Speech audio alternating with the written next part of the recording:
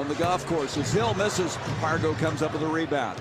Pargo is one of those guys who can light it up, and he's going to pull up with a 2, and he did just as of late. But this guy has always been tough.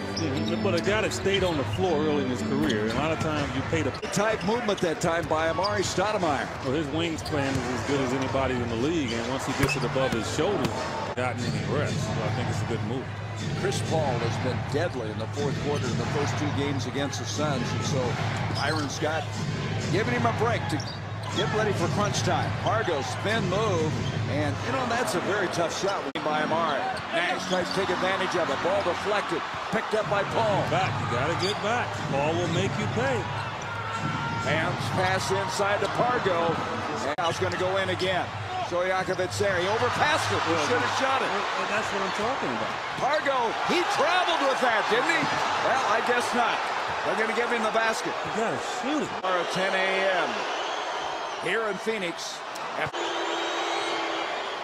And now 3 of them.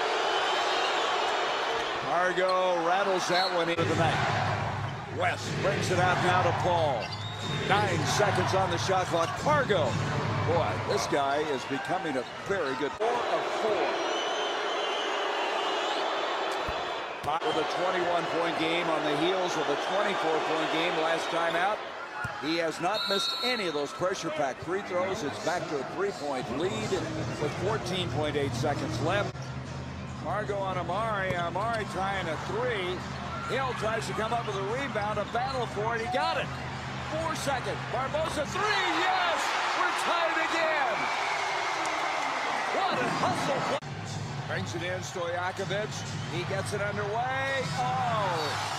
That is a killer. The Hornets have won in double overtime.